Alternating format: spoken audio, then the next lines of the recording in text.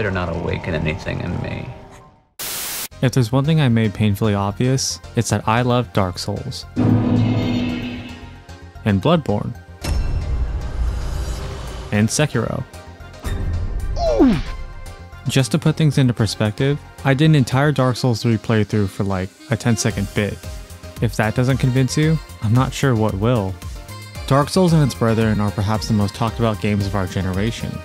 Part of this is due to how hard each game can be, but more importantly, it's also because they're amazing. There's a reason these games have such a devoted fanbase. And with a new entry just over the horizon, there's no better time to experience this series for yourself. The difficulty of these games seems like a huge entry barrier, but right now, I'm going to tell you the 3 hardest obstacles you'll face in every single entry. Number 1. Gravity. Oh, that's a baseball! Number 2. The camera. And number 3. Yourself. And I'm being 100% sincere. These games are challenging, but you have everything you need to succeed. I firmly believe that anyone, no matter how skilled or experienced they are, can play and enjoy these games. Maybe you've heard a lot about these games, but not sure if they're right for you. Maybe you're not into difficult games, or maybe you heard one too many horror stories. Or maybe you're no stranger to this series. Maybe you played through one entry, but not sure if the others are right for you. Or maybe you've tried playing them, got stuck on a hard area or boss, and put the game down. But every now and then, you feel that itch to give it one more shot. Who am I? Well, just call me Vivi. My experience with this series started a few years ago. On a whim, I picked up a used copy of Bloodborne for about the price of a cup of coffee. And I'll tell you what, that was a bargain of a lifetime. I have since played Bloodborne dozens of times, not to mention multiple playthroughs of the Souls games and Sekiro. These are some of the only games I consider myself to be pretty good at. Well, pretty decent at. All jokes aside, I started this series in the same place many of you did. Playing these games doesn't make me better than anyone, and it doesn't give me bragging rights or street cred. I just have experience. I don't usually make content like this, as a lot of my content is more in the movies and TV sphere. But in celebration of Elden Ring's release, I couldn't think of a better way to share my love of this series. I adore these games, and hopefully, you'll become a fan as well. So moving forward, this video will be split into 2 sections. The first will cover why you should play these games. There's so much more to this series than just difficulty, like beautiful worlds, fascinating stories, and fantastic gameplay. This section will cover all that and more. The second section will be about the games themselves. There are 6 games to choose from, 7 if you include Elden Ring. You can feasibly begin your journey with any one of these. Some are better to start with than others, but there's nothing wrong with choosing the game that speaks to you the most. This section will cover each game individually, like what makes them stand out from their peers, some of their mechanics, and a few pointers for your journey. Since there's a lot to cover, I'll be including timestamps in the description. If there's something you're curious about, or a specific game you're interested in, feel free to jump ahead. And before moving on, we need to establish a few ground rules. Now, your first blind playthrough is truly one of a kind. There's something magical about diving right in and not knowing what's on the other side. I'd hate to rob anyone of that experience, and if you want to go into these games completely blind, this might not be for you. I'll do my best to reveal as little as possible, but there will be very light spoilers. I won't mention plot or lore details, but there are some topics, like in the case of Bloodborne, that are impossible to talk about otherwise. But there won't be anything too extensive, and as you'll see, these games are fairly light on direct storytelling anyways. And on a similar note, I'll do my best to reveal as little as possible about certain gameplay elements. There's a lot to these games that are part of the whole experience, like story events, NPC questlines, and that sense of discovery from finding things on your own. Having someone outline every little thing would take away a lot of the experience. I'm more than happy to let you know what items and tools are useful, but as for where they are, that's for you to discover yourself. Alright then, keep your secrets. And if you're someone who's not really into exploration, or if you played through one of these games before, don't worry, I'll put wiki links in the description. I'll touch on some of the more frustrating aspects, like for example, Demon Souls death mechanics, or a certain status effect in Dark Souls 1. But don't expect an extensive breakdown of each game, at least not yet. And lastly, bosses. 90% of the time, the games will let you know what you'll be fighting ahead of time, like with opening cutscenes, the lore, and in some cases, the cover art. But rest assured, I'll be keeping many of the surprising ones a secret. This includes final bosses and any other unexpected encounters. And it goes without saying, but this is all just one person's perspective. Most of this comes from a combination of my own experience and watching people like speedrunners who are much better than I could ever be. If you sit through this and throw everything I say in the trash, by all means. There's no right or wrong way to experience this series, and don't let anyone tell you otherwise. What matters most is that you experience it the way you want to. Jolly cooperation is a core theme of this series, and my aim with this guide is to do just that. These games are challenging, but not impossible.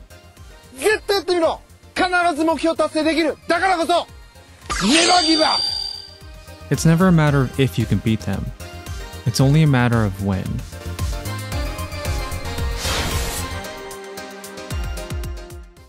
So let's get this one out of the way. The difficulty is what these games are best known for. It's perhaps their biggest draw, and for many, the biggest entry barrier. These games are hard, there's no denying that, but they're usually fair. Basic enemies aren't sponges that take forever to kill, and bosses will rarely one-shot you. A lot of the challenge will come from, say, placing enemies in hard-to-reach places, or the environment, sometimes both at once. Yes, there are times when the games will have some stupid mechanic or encounter. But more often than not, your deaths will come from your mistakes. Part of playing these games is recognizing where you went wrong and finding a better way to approach the situation next time. Running headfirst into something is usually a very bad idea, and these games will teach you that one way or another. There's always a better way, as long as you remember to play smarter, not harder. The difficulty isn't just tacked on either, it's more or less the cornerstone of the entire series. If there's one single overarching theme in every game, it's overcoming adversity. The adversity is what a lot of people focus on, but what really matters is how you overcome it. Michael Zaki and the team seem cruel, but in reality, they're big softies who want you to succeed. They don't paint neon signs telling you how to win, but trust me, they're rooting for you. Mechanics like stealth let you take out enemies one by one, and in most areas, you can find items to help break through.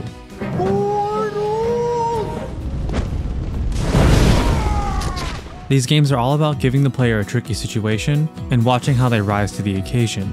If these games were cakewalks, entire swaths of the player's journey would be completely hollow. No pun intended. But the challenge makes each victory all the sweeter. And not only is it a victory, but it's one you earned all by yourself. And the difficulty ties into another defining aspect of these games: the worlds. The worlds of Fromsoft draw from a myriad of works, the most prominent being the dark fantasy of Berserk, gothic horror of the Victorian era, and the Warring States period of Japan. And like the works and histories they're based on, these worlds are brutal and unforgiving. Once upon a time, heroes and gods walked these lands, but even they met their end eventually, if they were even lucky enough to die. And while these games are light on direct story, they're filled to the brim with lore. Most of the world building will come from fragments scattered throughout the game, and if you look in the right places, you'll start to see the bigger picture unfold. Civilizations have risen and fallen, friends and foes have rich backstories, and many encounters aren't as black and white as you think. The fragmented nature of the lore means you'll have to connect the dots for yourself, but that's not a bad thing by any means. Our imaginations are more powerful than any storyteller on the planet, and it's fun to put the pieces together and come up with your own theories. Or you could do what everyone else does. Finish a game, make yourself a nice cup of tea, and spend the afternoon binging lore videos.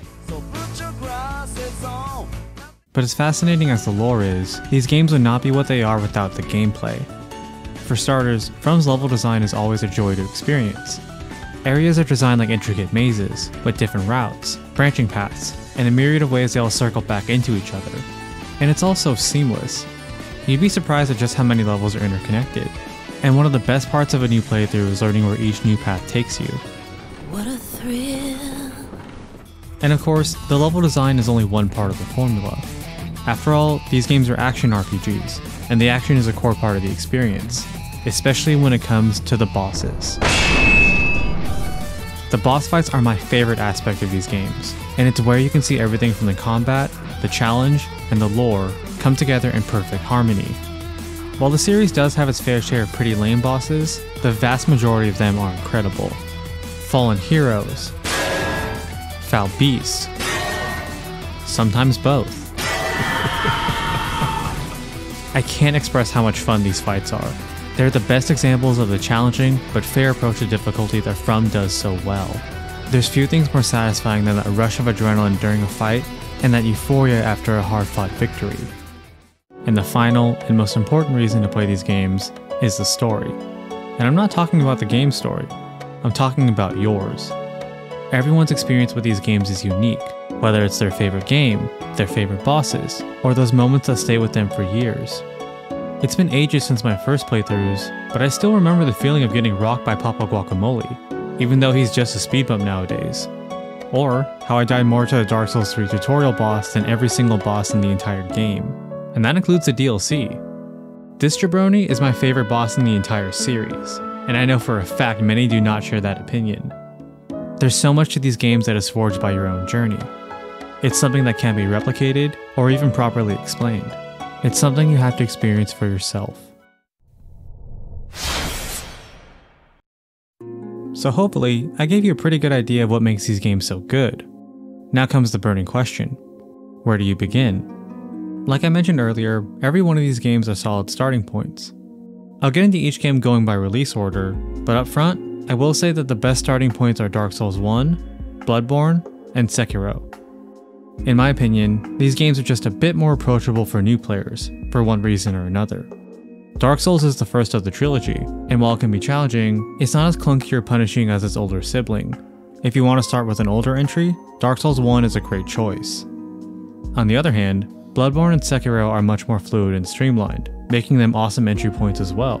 If you want to start with a more recent entry, you can't go wrong with either of these. And as a general piece of advice, the games do get more streamlined and accessible with each entry. The older games still hold up really well, but they can be a little rough in some places. If you prefer a smoother experience, it might be best to go with a later entry. And on a similar note, the boss quality of the series improves over time. If you're more interested in the boss fights, the later entries are perfect for you. But again, you can honestly start anywhere. If there's a particular entry that really speaks to you, go for it. You'll have a blast either way. And before moving on, I should bring up the DLC. This is less of a tip and more like a recommendation. If you pick up a game and end up liking it, I highly encourage you to get the DLC.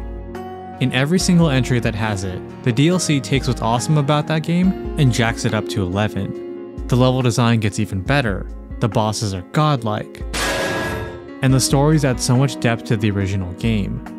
The DLCs are often the best parts of the game. I can't recommend them enough. If you like what you see in the base game, you're going to love the DLC. Alright, with all that out of the way, let's begin with the original Souls game, Demon Souls. If there's any area this game excels in, it's with lore and atmosphere. Similar to the later entries, Demon Souls is inspired by medieval fantasy, but there's a sinister quality to this one that makes it feel like something else entirely. The best way I can explain it is that it reminds me of the eerie parts of Lord of the Rings, like the Barrow-wights or the White Mountains.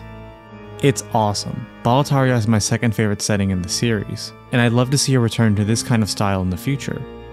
But as the very first Souls game, it's a little rough around the edges.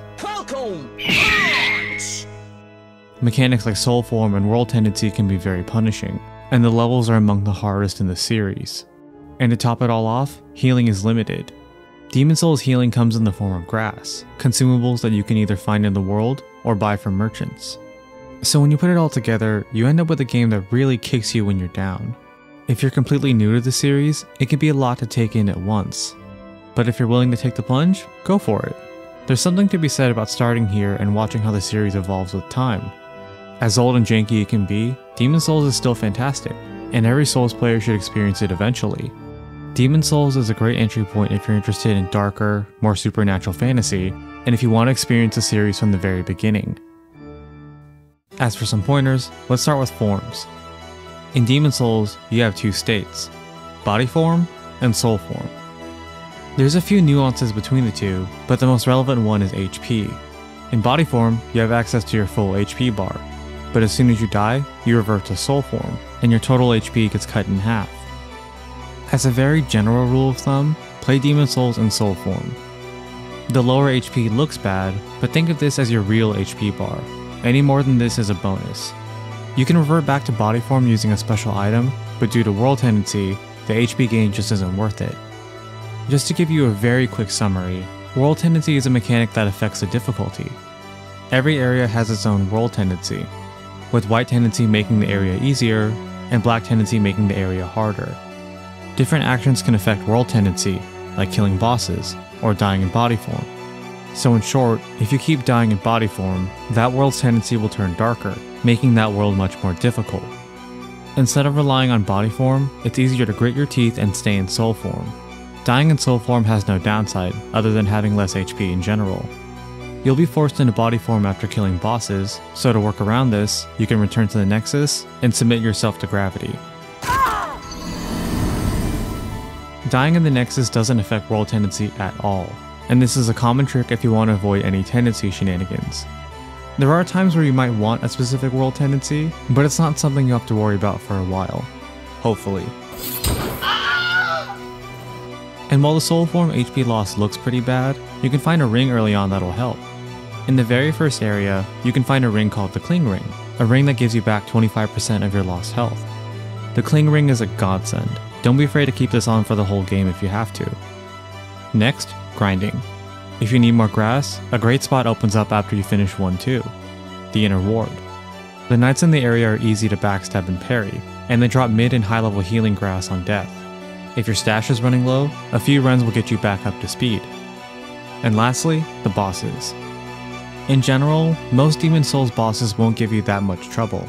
Some bosses are designed with items and weapon buffs in mind, and others are more like puzzles. There are some real boss fights, but they're few and far between.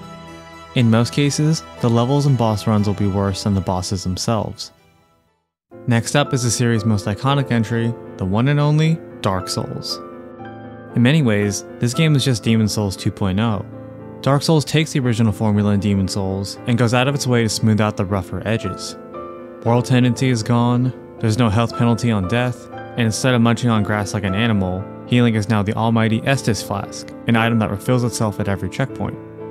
This game is a perfect example of how good the original formula was. Where Dark Souls shines the brightest is with the sense of discovery. When it comes to world and level design, Dark Souls is the best in the series. Unlike Boletaria, Lordran is a vast, interconnected world, and it's filled to the brim with branching paths, secrets, and rich history. And besides the world and level design, this game is one of the most fun to replay. All the games are designed with replayability in mind, but Dark Souls has so many options, like different builds, or different routes and boss orders. The only limit is your imagination. Dark Souls is a classic, and if you want to get into the series, this is one of the best starting points. Dark Souls is a great option if you love medieval fantasy, want a vast world to explore, and like replayability. As for some advice, let's start with the common one, the Master Key. The Master Key is one of the starting items you can pick at the beginning of the game. As you can guess from the name, what it does is it opens many doors throughout Lordran, giving you more freedom from the moment you step foot on Firelink Shrine.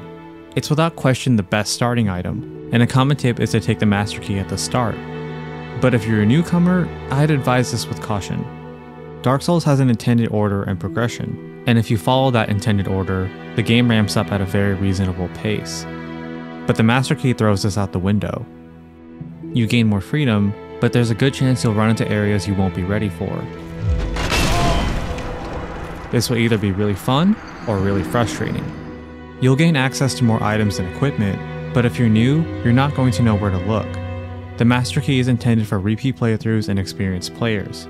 If you've beaten Dark Souls before, or are coming from another game, there's zero reason to take any other starting item.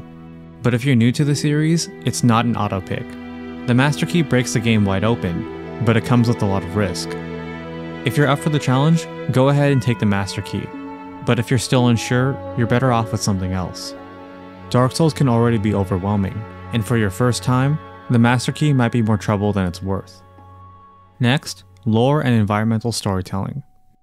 Lore is important in every game, but Dark Souls is where it really matters. There are many gameplay elements that seem hidden, but if you look in the right place, it turns out the answer was there all along. Depending on how you approach the game, it's very easy to miss critical information.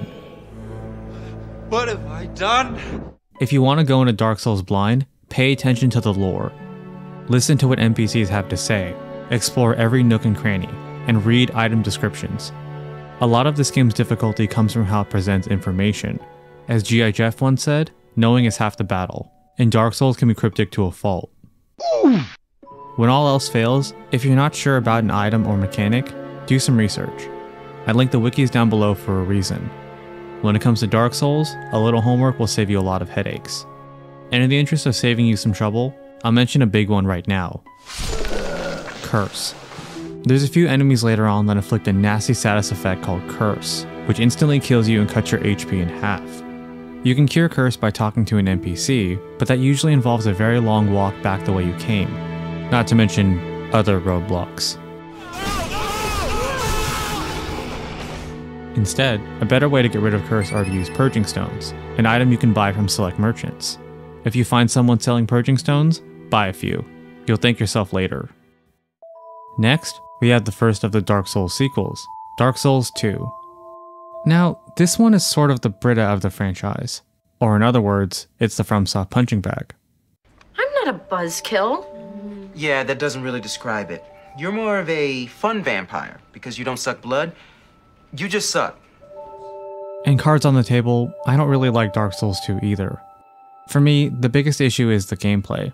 The game feels very sluggish, even by early FromSoft standards, and many areas are a complete chore to get through. That said, it is just my preference. As divisive as Dark Souls 2 can be, it has a lot going for it. For one, the story and lore in this game is comparable to the original. Dark Souls 2 takes place thousands of years after Dark Souls 1, and so much time has passed that Lordran is just a legend. Besides a few loose connections, the lore in DS2 is entirely original, and many of the new stories are fantastic additions to the series.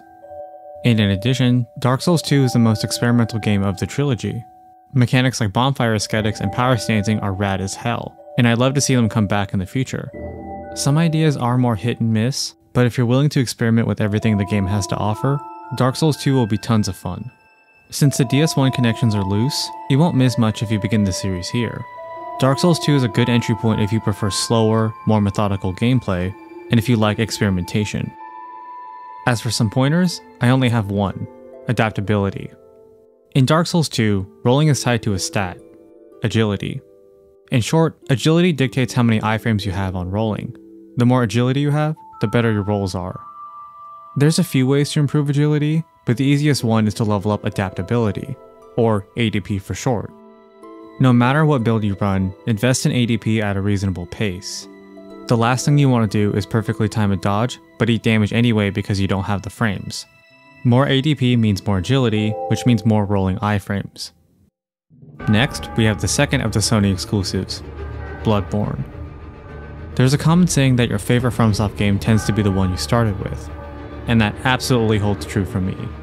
Bloodborne is my favorite game in the series, and it's a contender for one of my favorite games of all time. The only reason why it isn't my favorite is because it has some really stiff competition. The biggest departure from past games is the world of Yharnam. Bloodborne has two major influences, with the first one being gothic horror. But as the game progresses, another influence starts to reveal itself: the cosmic horror of H.P. Lovecraft.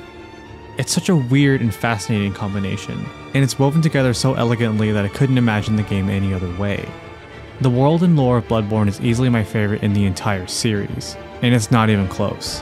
I could honestly gush for days about how much I love things like Cainhurst Castle, the history of the Chalice Dungeons, or my personal favorite, the tragedy of the Fishing Hamlet, which is far and away my favorite story in the entire series.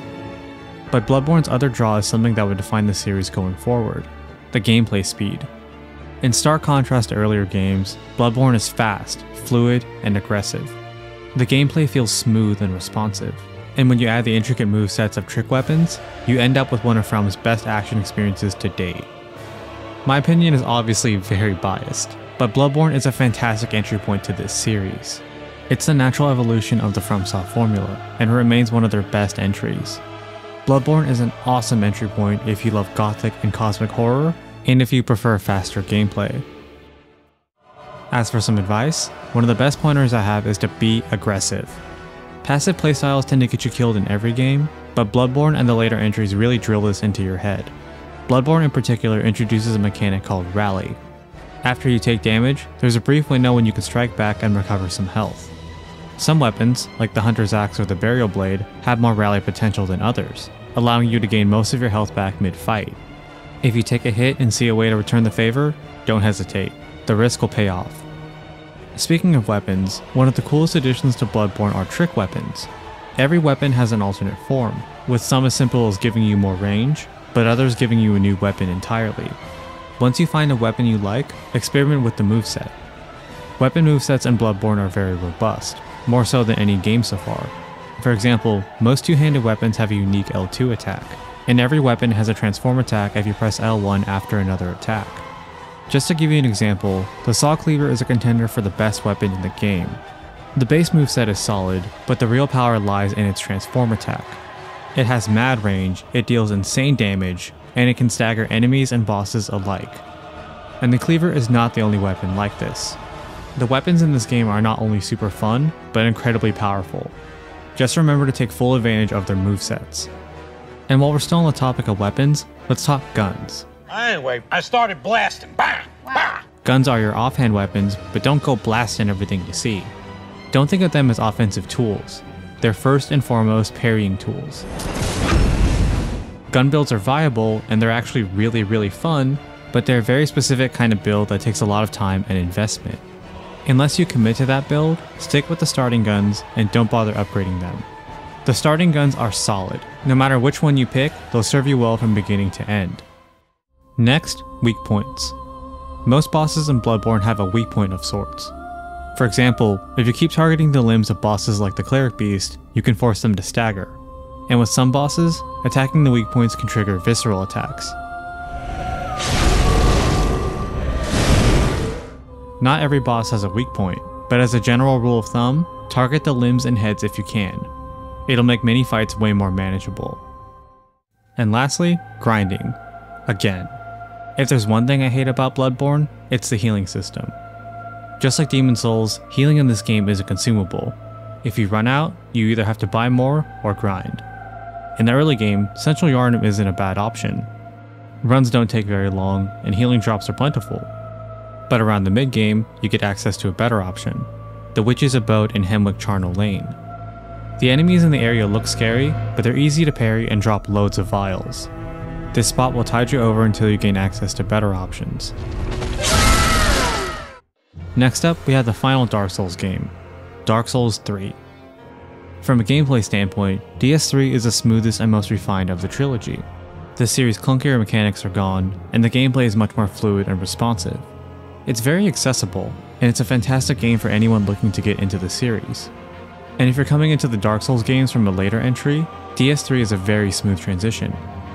Having said that, there's a catch. While the connections between each Dark Souls game are loose, Dark Souls 3 borrows a lot from the previous entries, especially Dark Souls 1. The best analogy I can think of is with the Blade Runner movies. Blade Runner 2049 is an incredible film in its own right, but it does have a lot of references to the original Blade Runner. You can watch 2049 and still enjoy it, but watching the original first will enhance the experience. If you want to get the most out of Dark Souls 3, you should play the others first, or at the very least, play Dark Souls 1. But it's totally up to you. For what it's worth, I played DS3 as my first Dark Souls game, and it didn't hurt the experience at all. I loved and still love Dark Souls 3, and on a good day, it's my second favorite game in the series. If you're more interested in the series lore, you should play Dark Souls 3 after 1 and 2. But otherwise, Dark Souls 3 is a great entry point if you like faster gameplay, and if you prefer a more streamlined experience. As for some advice, I don't really have any. It's not that Dark Souls 3 is easy, but this game is pretty friendly to new players. You'll figure almost everything out on your own, besides maybe like 1 or 2 secrets. Any other advice I could give would have to be something like, say, boss guides, or hyper-specific, non-beginner friendly tips, like parkouring off a tree. I will say that Dark Souls 3 is almost the inverse of Demon Souls. The levels are fairly manageable, but be ready for some tough boss fights. It won't be easy, but if I can get through it, you definitely can. And finally, we get to Sekiro. More than any entry so far, Sekiro is the biggest departure from the classic Fromsoft formula. Sekiro is the first to feature a more traditional story, and it introduces a bunch of new mechanics to the series, like stealth, extra lives, and a map. Sekiro is also the least RPG focused game so far. It's more of an action-adventure game with light RPG elements. As a result, Sekiro is one of the easiest entries to pick up and play. If you don't want to get bogged down in builds or RPG mechanics, this is a great one to start with. And it goes without saying, but if you really like the feudal Japan era, Sekiro is a no-brainer. For me, this whole game was just one big Gintama reference. There's an iconic scene from the series that looks identical to Sekiro's opening, and there's similar themes across both works. And as it turns out, Gintama's author is also a huge fan of the game. All that aside, Sekiro is a solid entry point. It does deviate from the older games, but this is a Souls game through and through. The more direct storytelling is a nice touch, and on a mechanical level, it's Fromsoft's best gameplay to date. If you love the feudal Japan era and want a more action-focused experience, Sekiro is the game for you. Now, Sekiro is often touted as one of the harder Souls games, and that's true to an extent. You can't summon any help, and strategies that worked before, like dodging, aren't as reliable. But between you and me, I actually think Sekiro is one of the easier ones. I know that's a pretty bold statement, so let me explain. Sekiro feels daunting at first, but the game also gives you so many ways to fight back. If you try to brute force your way through, you're going to be in for a rough time. But if you play Sekiro on its own terms, you're going to be fine. To start, let's get into the combat. Combat in past games is very freeform, where you make decisions based on what's happening, whatever build you're running, and your own intuition. There's never really a correct response, just the response that works best for you, whether it be blocking, retreating, or greeting for damage. But with Sekiro, it's a little different. There's almost a flowchart, where most actions do have a correct response. If you understand what's happening and know how to respond, you're going to win. To start, let's talk about the new gauge Sekiro adds to the equation: posture. Every enemy in the game has a posture gauge, and as you attack them, their posture fills up. Once their posture is full, it breaks, and you can initiate a death blow, which instantly kills an enemy regardless of how much health they had. When it comes to bosses and mini-bosses, you'll take away one of their lives instead.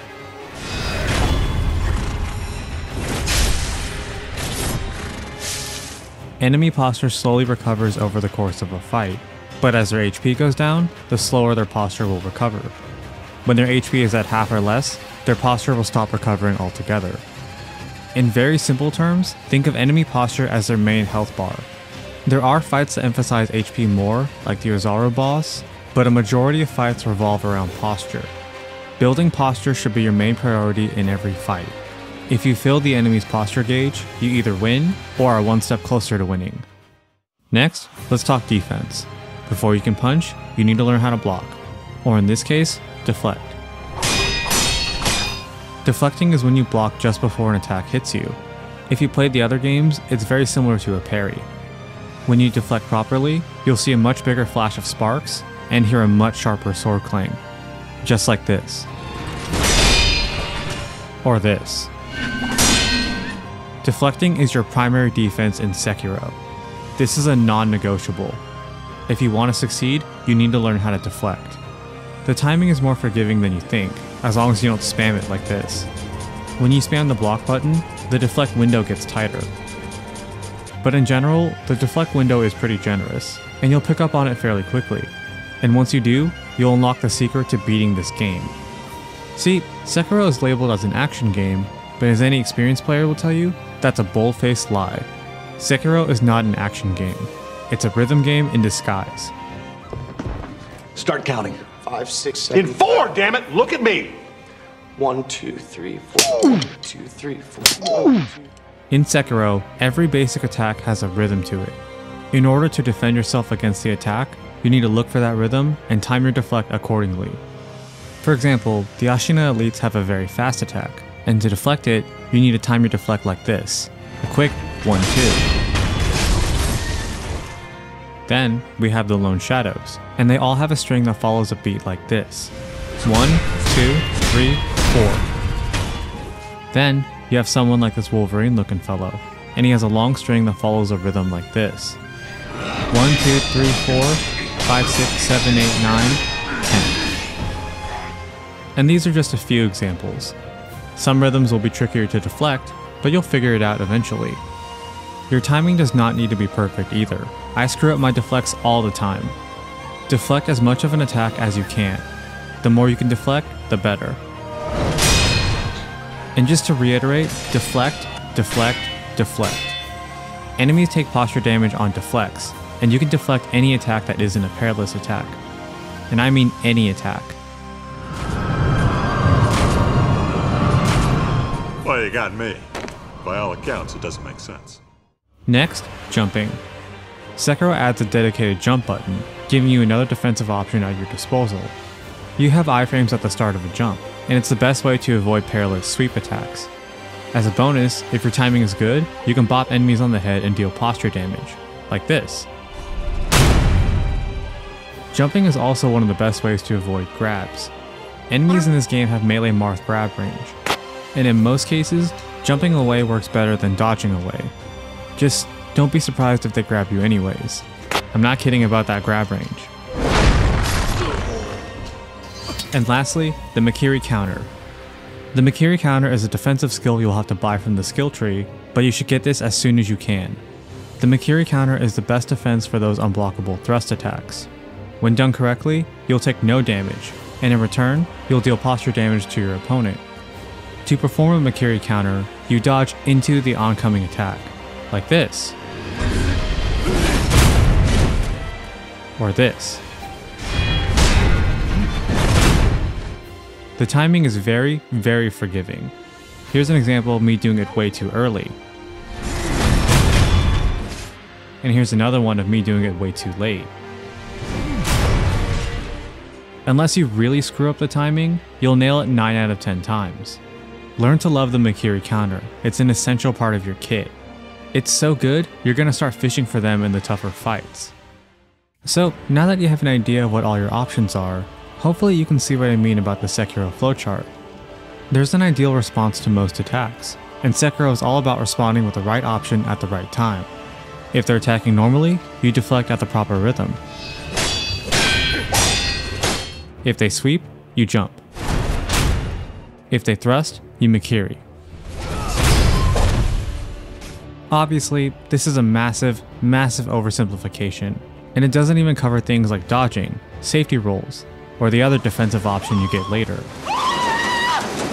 But hopefully you get the gist of what I'm saying. There's a flow and rhythm to Sekiro's combat, and you have enough tools to deal with everything the game throws at you.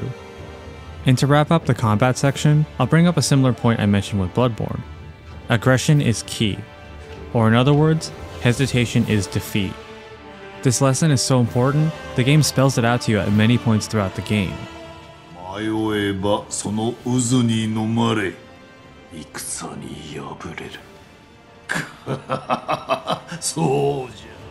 In Sekiro, you want to push your offense as much as you can.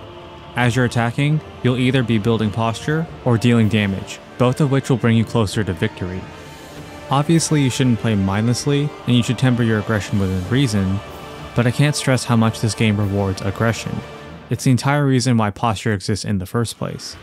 Unlike past entries, you're not meant to slowly wear down your opponents. Sekiro is all about constant, overwhelming pressure. Never give their posture a chance to recover, and never give them a chance to breathe. You control the pace of every fight, and if you keep the pressure on them, you're going to win. And yeah, I know this is a lot easier said than done. Early on, you're not quite used to the mechanics, and it's very easy to panic and make mistakes. But sooner or later, everything will fall into place. More than any other game in the series, Sekiro is the one where you'll feel powerful. And I'm not just gassing you up either. If you're relentless, and your deflects and counters are on point, there won't be anything that can stop you. Next, let's talk tools. Sekiro introduces prosthetic tools, which are sidearms that can enhance your playstyle. While some tools are better than others, every single one has its use. Many encounters become way easier with the right equipment, like how the umbrella can shut down certain fights, or a Cybermaru can absolutely body Fountainhead Palace. Experiment with all your prosthetics as much as you can. This game really rewards you for picking the right tools for the right jobs. And the final pointer I have is about stealth. If you sneak up on an enemy, you can get a free death blow on them. You'll one-shot normal enemies, but more importantly, you can death blow mini-bosses. If you sneak up on a mini-boss and deathblow them, you effectively cut their HP in half. I can't stress how useful this is. Some mini-bosses are tougher than actual bosses, and you'll need every single advantage you can get. Whenever you see a mini-boss, you should be looking for a way to stealth kill them first. You won't be able to stealth kill every mini-boss, and some are trickier to stealth kill than others, but you should always try. Use your stealth whenever possible. It's one of the strongest tools you have available. It'll get you out of tougher areas, and make the mini-bosses way easier to deal with. And after 6 entries, that brings us to the latest one, Elden Ring. Alright, I mostly put this here as a joke. After all, the game isn't out yet. Any advice I could give would have to be something really general, like, say, be ready for poison swamps, keep an eye out for berserk references, or don't trust bald people. But all jokes aside, Elden Ring is looking to be Miyazaki's magnum opus. The gameplay is as fluid as Bloodborne and Dark Souls 3, and Sekiro mechanics like stealth and posture are coming back. But best of all, Elden Ring marks the return of open level design, which isn't something we've seen since Dark Souls 1, and I could not be more excited. Now, I'm well aware there's a lot I didn't go over.